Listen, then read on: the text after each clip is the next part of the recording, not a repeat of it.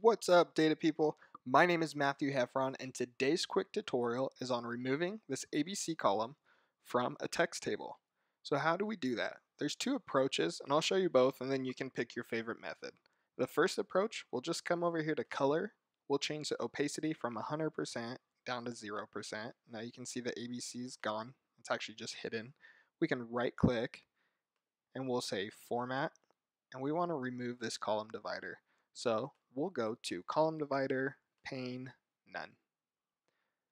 One issue with this approach is if a user clicks, you can still see this ABC, so you have to be careful and you have to grab this column and make it as small as possible so the ABC doesn't show up.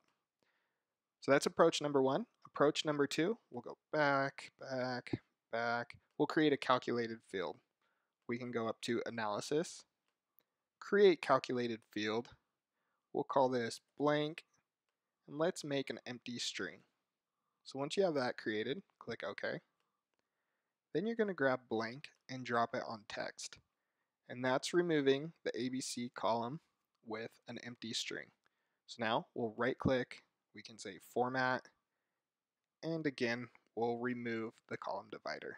We'll say None. Hope you enjoyed today's quick tutorial on removing the ABC column from a text report.